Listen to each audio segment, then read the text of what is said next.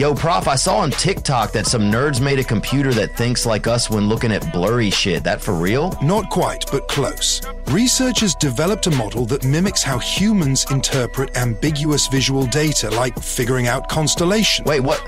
So it's like the computer's playing connect the dots like we do. Exactly. It generates and refines interpretations over time, much like our brains fill in the gaps.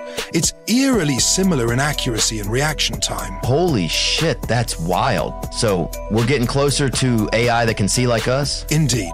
This not only helps us understand human visual cognition better, but also paves the way for more advanced artificial vision systems. Damn, that's both cool and kind of scary. Next thing you know, robots will be judging our Rorschach tests. Ha, maybe so, but for now it's a big step forward. What do you think this means for the future of AI and human understanding? Follow if you want to know more, and as always, thanks for watching.